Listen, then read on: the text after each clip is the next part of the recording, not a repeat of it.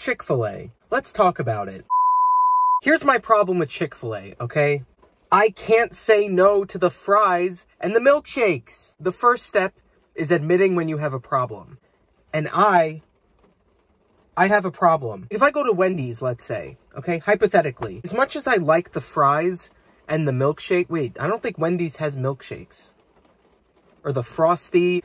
As much as I like the Frosties at Wendy's or the fries at Wendy's, I have the willpower to say no.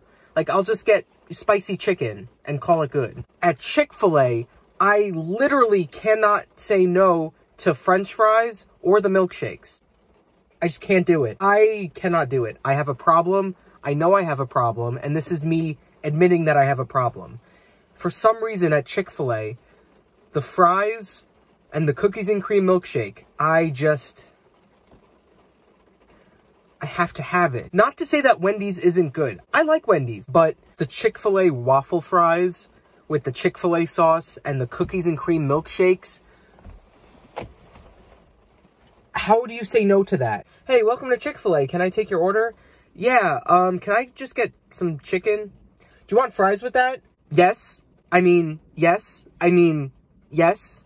I mean, yes. How about a milkshake? Do you want a milkshake? Yeah. Yeah,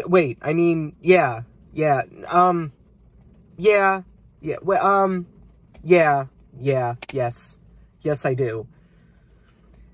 That's my problem. Here's the thing. I would describe Chick-fil-A as, let's get the bill per good. You know what I'm saying? Like, that's how good it is. Whereas Wendy's, I mean, Wendy's is the same too. But for some reason, Chick-fil-A is just, I can't say no.